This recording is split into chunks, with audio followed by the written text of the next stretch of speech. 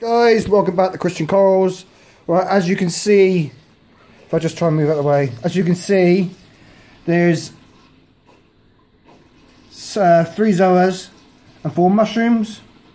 That is going into the nano tank. But as you can see, they've just come out the bag. You do see I have loads more in here. This is going into my display. But what I tend to do, sorry about the alarm clock.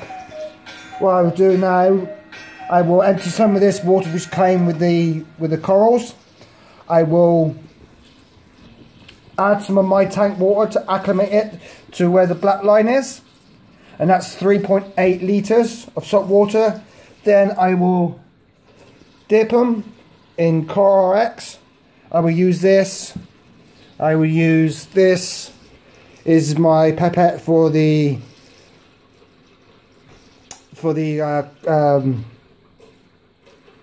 Coral X, and then toothbrush, brand new one. Reef glue them into the nano and pliers. But as you can see, I haven't done anything now.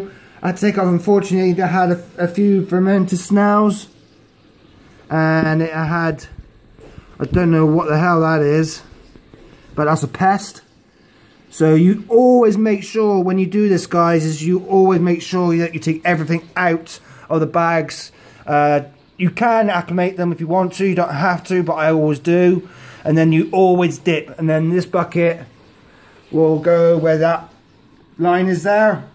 That will be filled up with by half a container of the salt water. Place them in, and then they will go in the tank after 10 to 15 minutes. Anyway, guys, this is a really quick video. This is how I'm doing for the nano system. But as you can see in my sump, I got loads of corals. I've still got another shipment of corals coming.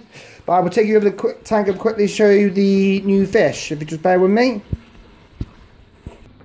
Hey guys, what I'm going to do, I'm just going to quickly turn the lights on just a split second to show you the 2 new clownfish. I don't want to scare them because I've only gone in. And there you go, guys, there's the 2 new clownfish. The other clownfish is gone now. That's been sold. My mate's going to pick that up in about half an hour. I'm just going to leave it outside the door, shut the door, and he's going to collect it. But yeah, there's the 2 new clowns. So I'll turn the lights back off because they've only literally just gone into the tank. So anyway, guys, this is how I'm going to do the thing. So what I'll show you quickly now, I will get some tank water.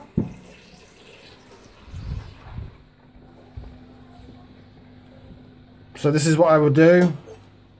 You can drip it, or because obviously soft corals are not so they're not that extra delicate, to be honest. So I will fill it up. Make sure I fill it up to the black line.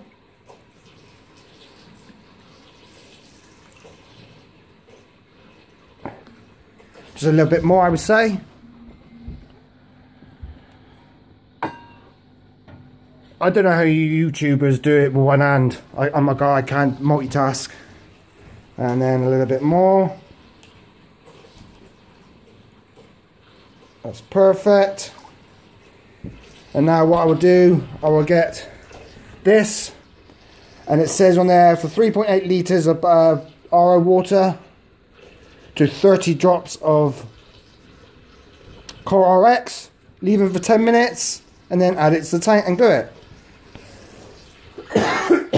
Sorry guys. Anyway, this is just a really quick video. Cheers guys.